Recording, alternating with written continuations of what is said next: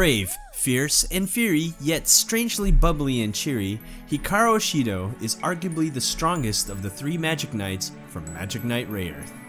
Back in 1993, Sailor Moon led the way in anime that featured transforming schoolgirls, and Magic Knight Rayearth introduced a unique and more mature twist to the genre.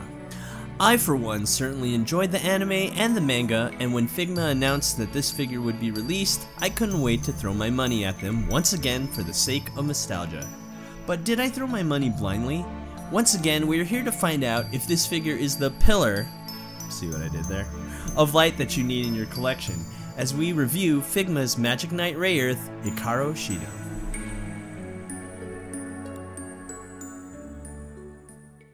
Hello everyone, and thank you for joining us once again on the D-Star01 channel. I'm your host Dexter Arafiles, and today we're going down nostalgia road once again, and we're taking a look at one of my favorite characters from Magic Knight Rayearth, Hikaru Shidou. In short, when she was announced, I knew I just had to have her in my collection, so today we're here to review this figure to see if it's worth your money. Upon opening, one will notice right away that this figure is well done with a sculpt that will just take your breath away, and that is due to the awesome paint and detail. The paint application on her is spot on and looks just like the anime, if not better, and that is due to her accurately sculpted white armor, crimson red shirt, and faded red hair. Looking at her clothes, you can see that it has a action-like feel and brings out Hikaru's character by featuring a wind-ruffled skirt and wrinkles on her boots. These small details are a welcome addition, and I'm glad they did this instead of a plain straight skirt and plain boots, as this doesn't represent her. Her armor shows incredible paint and detail with perfectly painted white and gold throughout, as you can see right here.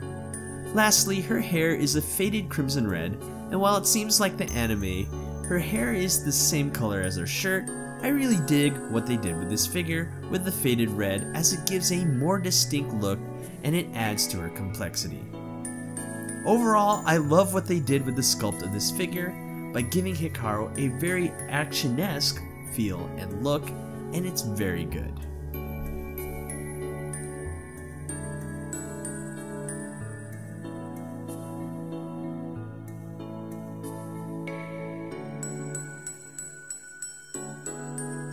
So here we are with Hikaru Shidou from Magic Knight Rayearth, and we're going to talk about articulation and scale. So let's see how tall she stands. She is, I would have to say, a little bit over 4.5 inches. Now she's really short, but that's because in the anime she is really short. Everyone in the anime always has to comment on how short she is, and she's just, well, short. So they did that pretty accurately in my opinion. So let's compare her to one of my personal favorite figures here. I really love Super Sailor Moon, and as you can see, she towers over Hikaru. And well, that just makes sense because that's just how she is. So let's go over articulation. We have a articulation right here. This. I have an articulation right here, which goes up and down. We have your standard Figma ball joint right there. Although I wouldn't really call it a ball joint. I kind of want to call it just a roller joint. Yeah, I think that's really what it's called. But there is a ball joint here on her upper leg, and we have a rotating midsection right here.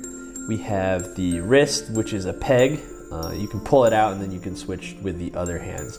Really standard Figma stuff here. We have the roller elbow right here, ball joint here for her elbow, for her shoulder. Now I have to tell you that this armor piece actually kind of bothers. It's a little bit bothersome here. That's because it's so thick and it's a little bit bigger than it should be, in my opinion. And it kind of hinders her articulation right there. As you can see with this arm, you can move it up like that. This one is having a little bit of trouble because of that shoulder armor piece. Not too much of a problem. I mean, you're probably going to pose her with the sword on this hand anyway, so it's not really a big deal. And of course, we have a one articulation here on the neck, which you can just pull off, and you can replace the faces that way, or you can just replace the faces. I just like to do it when the head's on there.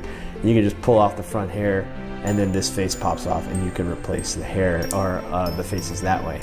Also, she has an articulation on her pigtail. This is kind of like a ball joint, and you can move it in all sorts of ways. Really like that, so you can get those action-esque poses with this figure. So there you have it. She's really articulated. I really love what they did with her on this one. Everything's pretty great here, so there you have it. Articulation and scale for Hikaru Shidou from Magic Knight Rayearth.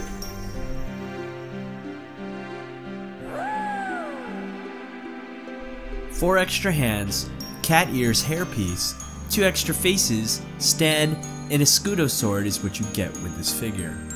While it doesn't seem like much, I believe these accessories is all she needs.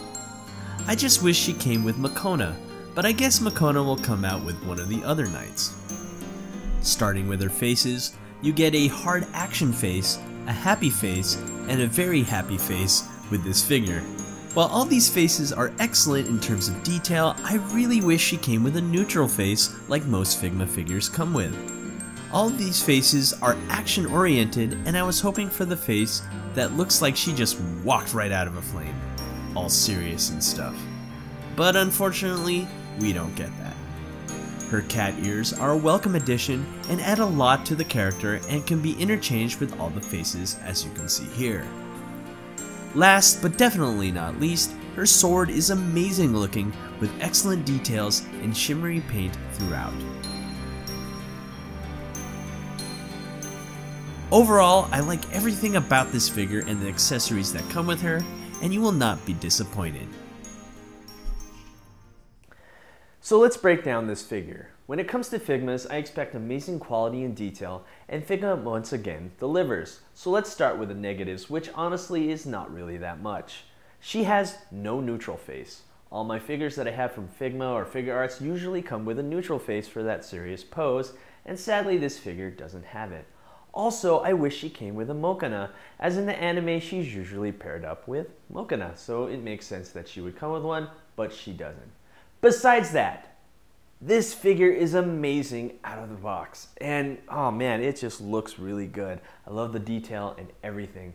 So I just gotta say, let's give her a rating. I give her a 9 out of 10 B-stars.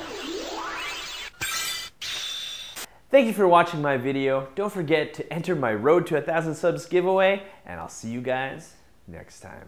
Hey you! Thanks for watching. Rate, comment, and subscribe. Where? Right here, not there, right here. You. And thanks for watching. So, rate, comment, and subscribe. Right here, right there, right here. Yeah.